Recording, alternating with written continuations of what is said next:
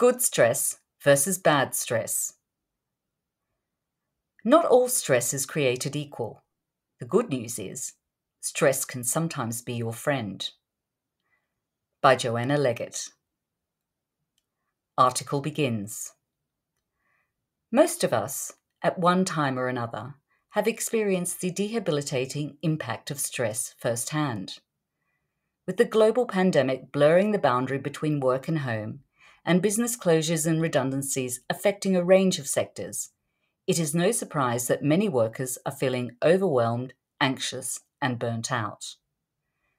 The term burnout has entered society's lexicon for the long term, with the World Health Organization labeling workplace burnout an occupational phenomenon, falling just short of classifying it as an illness. According to psychologist and author Dr. Amy Silver, stress is the direct outcome of taking on too much work or expecting too much of yourself. And that stress is always rooted in the fear that people are feeling, she says. Not all stress is damaging to our health and well-being. A landmark 2013 study, published in Psychoneuroendocrinology, found that moderate levels of daily manageable stress may help protect against oxidative damage, commonly linked to disease. Many psychologists and coaches also differentiate between negative distress associated with traumatic events, such as a relationship breakup, and good stress, eustress, associated with exciting events such as starting a new job. Barbara Clifford, founder of the Time Tamer coaching business, says this distinction is important.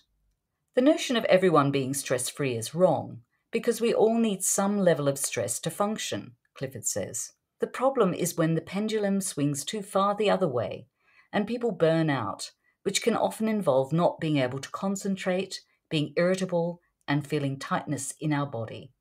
Silver agrees and notes there is a difference between good fear, or good stress that motivates us, and the crippling fear that induces anxiety. The good fear is what helps us to succeed, and it is what makes us try hard, she notes.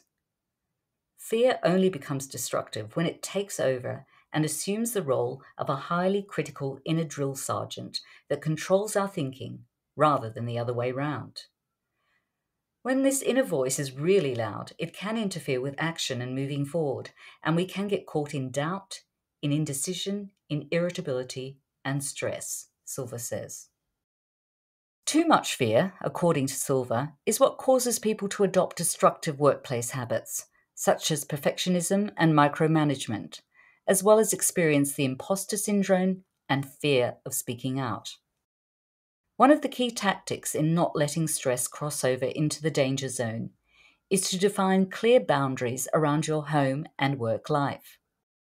We used to rely on the office structure to create boundaries, but now we have to find ways of managing that ourselves, Silver says.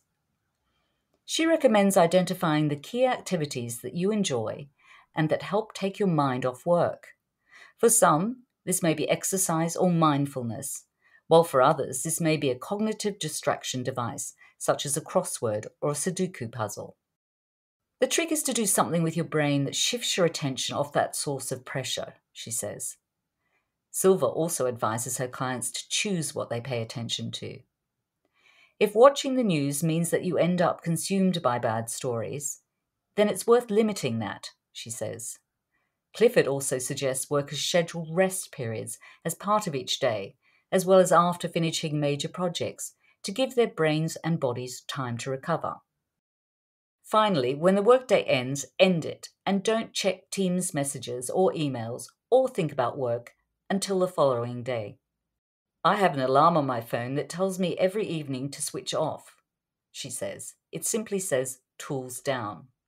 The ability to take a break is crucial for keeping stress at bay, according to Clifford, and yet so many of us work through the lunch break.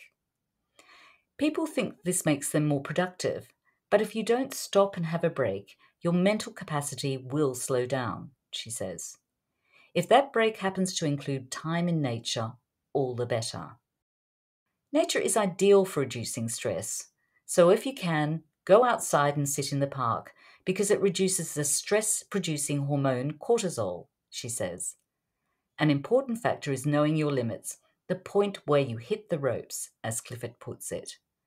Try to understand your boundaries and know when you need to ask for help, she says. No matter how much you want to be the oasis of calm for others in a stressful work environment, it is important for everyone, from the CEO to junior staff, to acknowledge and work on reducing their own stress levels. I find some people get overwhelmed because they are taking on everyone else's stress and not managing their own, Clifford says. They fall into the trap of people-pleasing and not wanting to let anybody down. If all else fails and stress still feels overwhelming, stop and take a big, deep breath. It will do you wonders, Clifford says. A good practice to cultivate, particularly in a corporate environment, is to just breathe deeply for 5 minutes after you finish a project. It will anchor you, says Clifford.